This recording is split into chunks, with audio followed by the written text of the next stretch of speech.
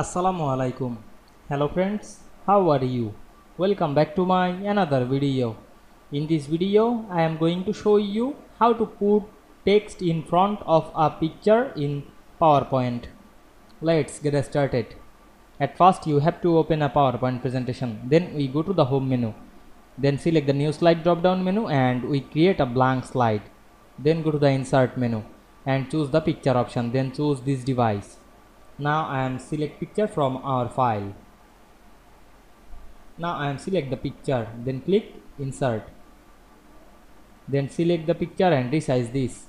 Then go back again the insert menu, choose the text box option and draw a text box top of picture or in front of picture. Then we can see here show the cursor. You can write anything, otherwise paste any text. Now I am paste some text, click right button on our mouse and select the paste option.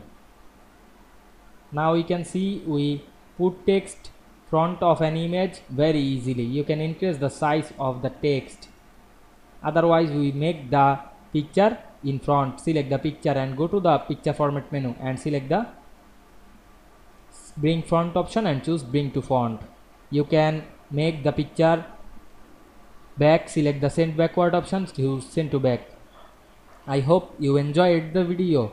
Please like, comment, share and subscribe my channel. Thanks for watching.